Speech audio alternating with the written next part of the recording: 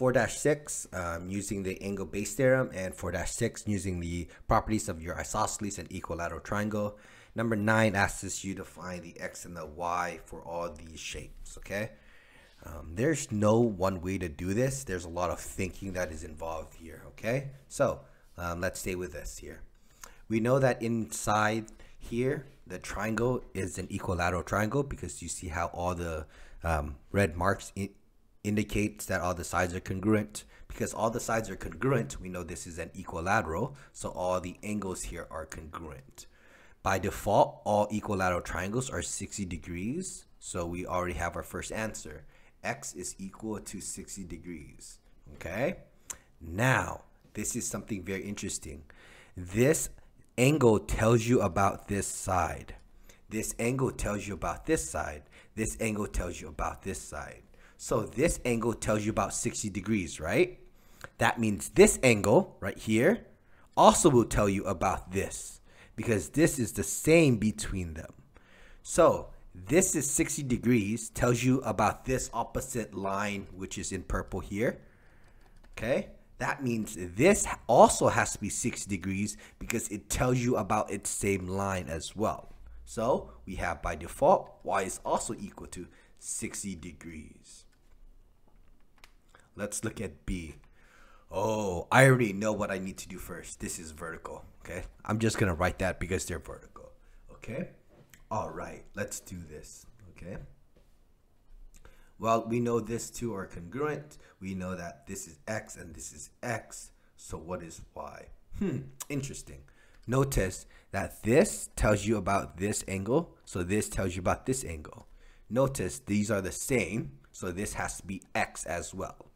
Therefore, you can set up this equation. X plus 75 is equal to 180. 2x's plus 75 is equal to 180. Subtract the 75 over to the other side. 180 minus 75 is 105. 2x plus 105 equals to 180. Oh, sorry.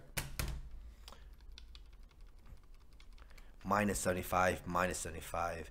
2x is equal to 105. Divide by 2. What is x equal to? 52.5. So this is 52.5. This is 52.5. Because, do you see how these are vertical? This also has to be 52.5. That means this is, x is also what? By default, 52.5.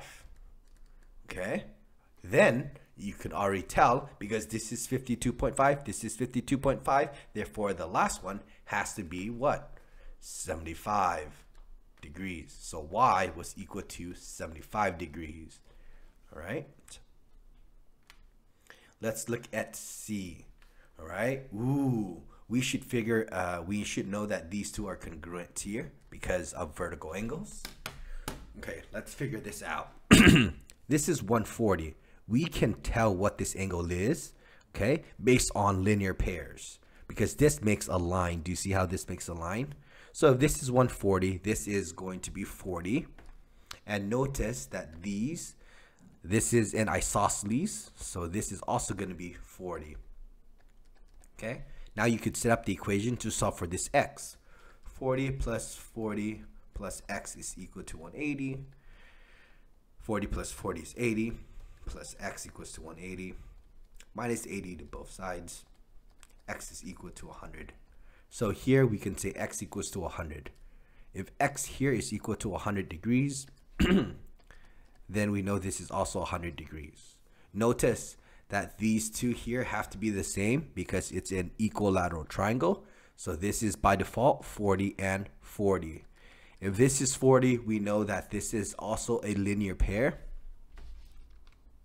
Here, this is 40. This is also a linear pair. So y is going to be 140, okay? Because it makes a straight line right here.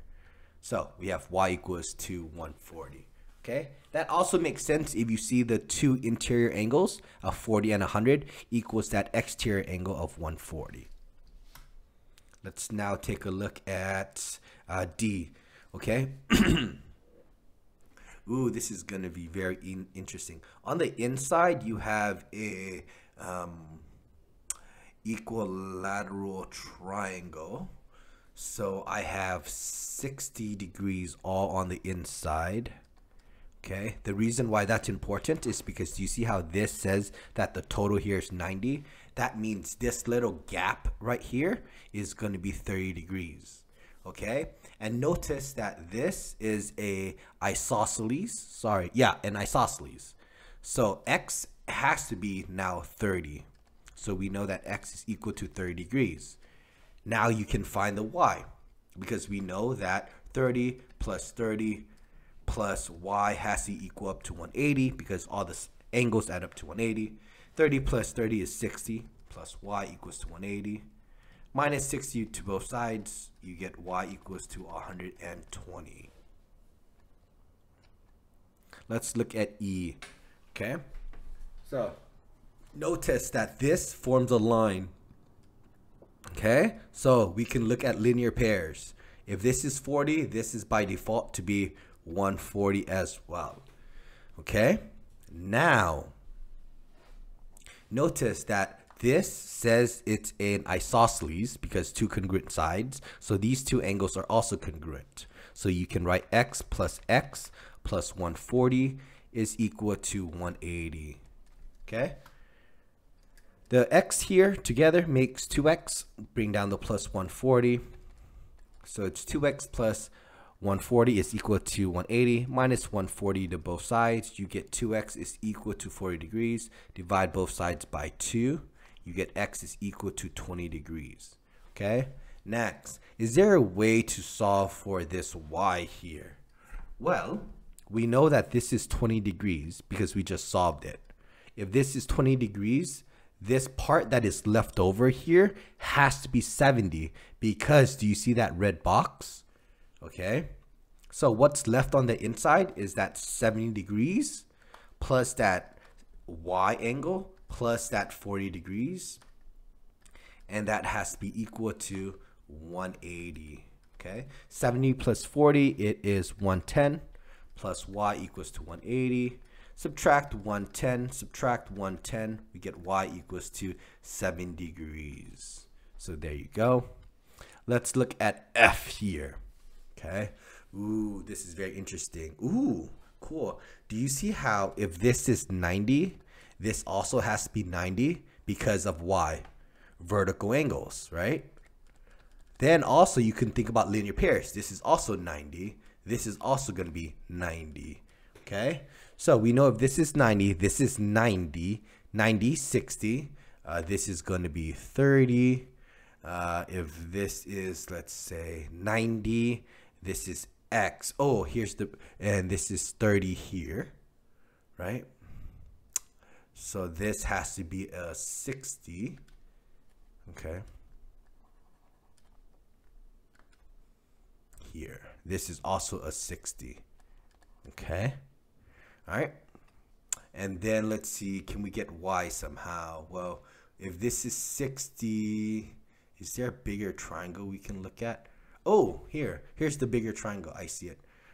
This is 60, 90. Let me see what we can do here. Oh, these two are congruent. So this is 30. Oh, right here. Do you see how this tells you about this and this tells you about this? Okay. This is going to be y is equal to 30 degrees. Okay. All right. I'm going to clean up F to make your life easier. Give me a second. All right. So welcome back. All right. 4 is on the right hand side. This actually comes out of my PowerPoint that I teach my students. Okay. So 4 is complicated if you treat it as one object. Okay. So I recommend you split it as 2. So we'll look. Okay. Do you see how I just split into 2 triangles? So the first one I know has to be 60 because it's an it is an isosceles triangle, right?